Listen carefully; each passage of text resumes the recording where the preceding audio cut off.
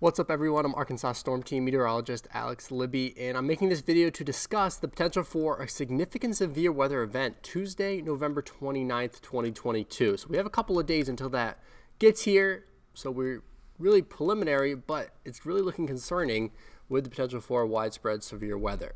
So here are the headlines. The timing of this, the worst part of it will be late Tuesday into Wednesday, but right now it's looking like all day Tuesday we could see severe weather. Wind and tornadoes look to be the biggest concerns with the ingredients that are in place and the setup that we're dealing with. And in Arkansas, the eastern part of the state is the most concerning. So the zoomed out, the big picture of this event, we have a low pressure system, a strong one, forming over the Rockies Monday afternoon. Monday here in Arkansas is going to be really nice. We're going to see mostly sunny skies, temperatures in the 60s, a light south wind. But west of here, this is a much stronger southerly wind, and that's going to bring in more humidity. It's going to be windy. And those are part of the ingredients that you need for severe weather. And those ingredients are going to be moving into Arkansas Tuesday morning. It's going to be windy out of the south, 20 to 30 miles per hour. We're going to see the gusts. And that southerly wind is going to bring in more humidity. And then the third ingredient you need for severe weather is something to set it off. So we're going to have the wind, we're going to have the humidity, and that low pressure system in cold front, that's a system that could set it off. So that's why this system looks so concerning. As it moves through, the cold front will help set off more severe thunderstorms, and as it goes away, that severe weather risk will be down to zero. So it'll be out of here by Wednesday, but we'll see a lot colder temperatures.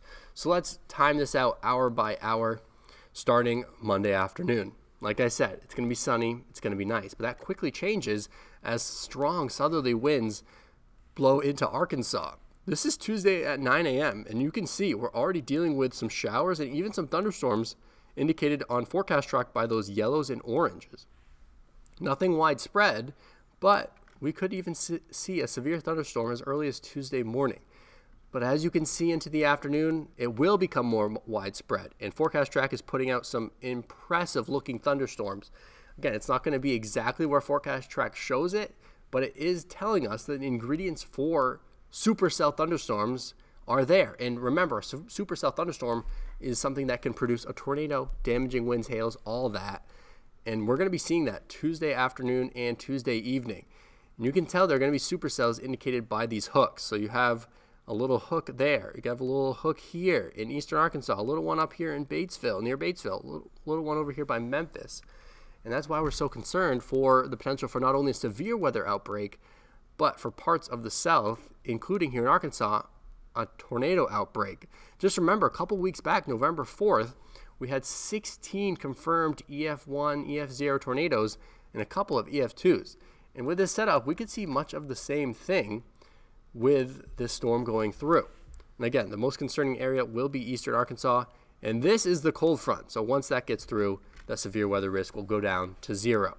So the Storm Prediction Center already has an enhanced risk, a level 3 out of 5 risk in eastern Arkansas. And it's kind of rare for them to issue this high of a risk more than 48 hours away. They had this issued yesterday. If you're in that orange shaded area, you're most likely to see tornadoes, damaging winds, and hail, and even some flooding. Again, tornadoes and winds, the biggest concern.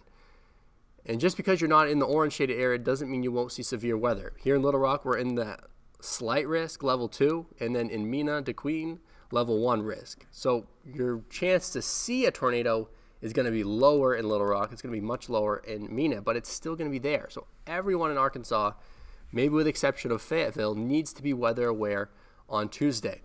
And I'm fully expecting the National Weather Service or the Storm Prediction Center to upgrade this enhanced risk to possibly a moderate risk as early as Monday, as early as tomorrow. So again, reiterating, the biggest concern we have with this event is going to be tornadoes, straight line winds. Large hail is possible within the strongest thunderstorms, but it will not be widespread at all. And with these storms moving so fast, with those 60, 70 mile an hour winds up aloft, we're probably not going to see much flooding. So again, this is around 48 hours out, so there will be changes. But either way, Tuesday afternoon is definitely a concerning looking severe weather outbreak, and we need to be weather aware.